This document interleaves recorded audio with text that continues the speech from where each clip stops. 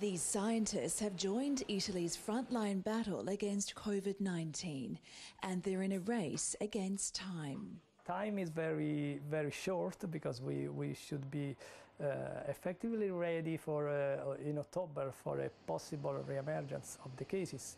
Wastewater has become a key tool in tracing the virus. Testing by Italy's national health body, the ISS, found traces of COVID-19 in Turin and Milan in December last year, 2 months before the first clinical case in February. It provides a kind of archive. When it arrived, during and after, in time and space, it shows us the presence of the virus in Italy. Now the ISS is working to detect future hotspots. It started a pilot study of 15 sites in tourist areas. But we could also focus the analysis and the test on special areas, with, as an example, airports, schools, hospitals.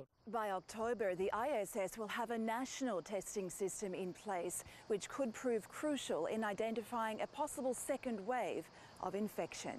The national network will involve 100 cities with more than 60,000 residents. In that way, we could have a satellite on the country for the early warning of the circulation of the virus in cities, maybe before the clinical cases. It allows us to give information quickly to the healthcare systems that can then take the measures to help contain the spread.